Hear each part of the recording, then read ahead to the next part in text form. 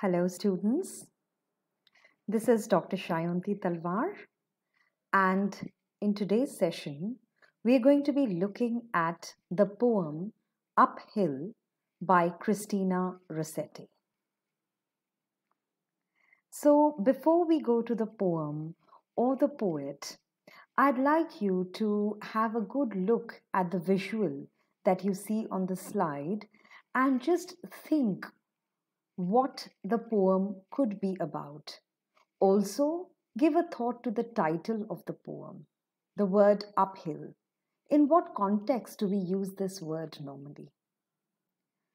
We may say at times, oh, this is a very uphill task, as in, it's a very difficult task, or it's quite uphill. Uphill literally means up the hill. So, what happens when we walk up the hill or when we climb up a hill? We start panting, right? We experience breathlessness. It is not the same as walking on a plain road, right? And therefore, the word uphill is used as a metaphor. It is used uh, in order to compare maybe a difficult journey, a difficult task, a difficult something challenging. So perhaps the poem is going to be something about that. Let's see. Before we go to the poem, let's have a look at the poet and try and understand her background. Christina Rossetti was born in the year 1830 and she passed on in 1894. She was one of the very few women poets or women writers who were writing at during her time and who were perhaps being taken seriously or being published, because most women writers in the Victorian period were not even taken seriously. But she happened to be the author of a lot of inspirational books, and she wrote a lot of romantic, devotional, and children's poems, which is perhaps why her works were given legitimacy, because she was into children's literature and she also wrote a lot of religious and devotional poetry. Uh, Amongst her most noted and memorable works would be Goblin Market and Remember.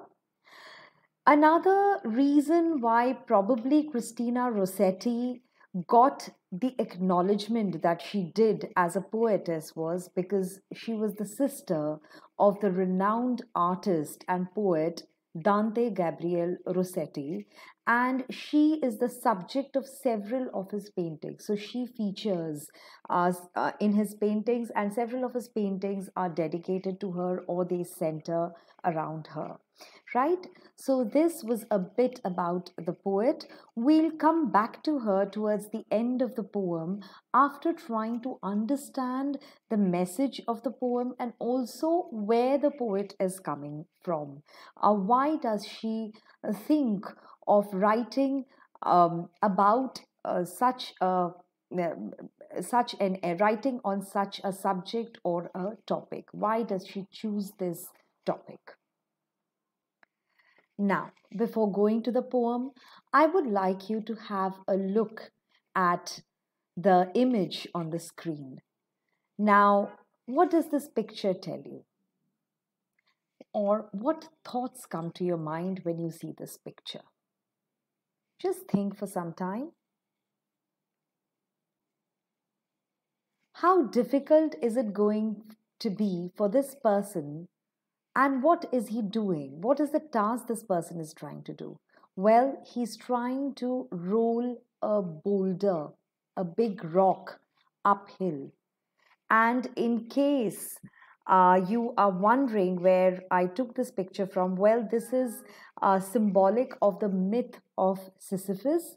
Sisyphus is a mythological character. He is someone from Greek mythology, and he was cursed by the gods to keep rolling a boulder uphill.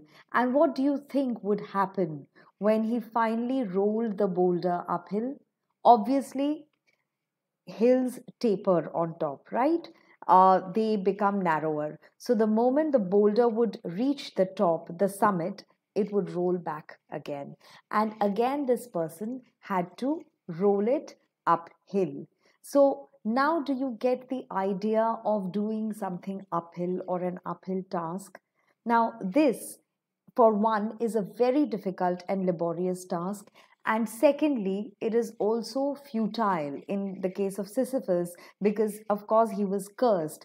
But I am using this picture in the context of this poem by Christina Rossetti, where she is comparing life's journey to climbing up a hill. It is that difficult, it is that painful, and it is that laborious. And whether the boulder comes back or no, she doesn't say that, but definitely she is using a central imagery in the poem, that of trudging uphill. It's not walking, it's trudging, because when you walk up a hill, if you note your physical movements, if you note the way your body performs, or the way your legs feel, or your heartbeat increases, it's not simple walking, it's trudging, right? Now, so a little about the poem is that there are a few things which I'd like to share before we go to the actual poem. The poem is an allegorical poem, as in, it's an allegory. Allegory is when you have a story to convey a more profound message. So she's trying to tell us about life and its difficult journey through a simple dialogue or a conversation that is taking place between two people. Now, we don't know who these two people are, they're just two voices, but there's a dialogue happening, and one of the speakers is very apprehensive. I'm saying she because I'm just presuming it's a she, and also because I like using the subject pronoun she. So this speaker is apprehensive about the journey she's going to embark on, and how difficult it is going to be, whether she's going to be alone, whether there'll be others like her, whether she'll get assistance or guidance on the way, whether she can ask someone for directions, whether she will get an opportunity to take a break or rest for a while, or kind of be get some motivation to carry on with her journey. So these are some of the apprehensions and anxieties she experiences and she expresses, while the other speaker's job is to assuage her.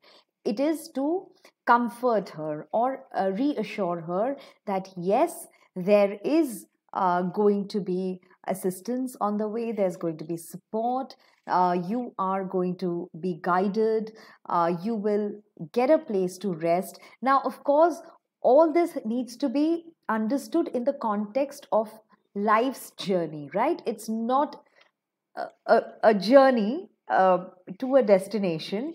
She's talking about life's journey, but the way she puts it, it might as well be a journey to a certain destination. And that is why it's an allegory, because she's using the allegory of a travel or a journey, and she's actually conveying a more profound, a more complex kind of message about life's journey. This genre of poetry is also very typical and representative of Victorian religious poetry.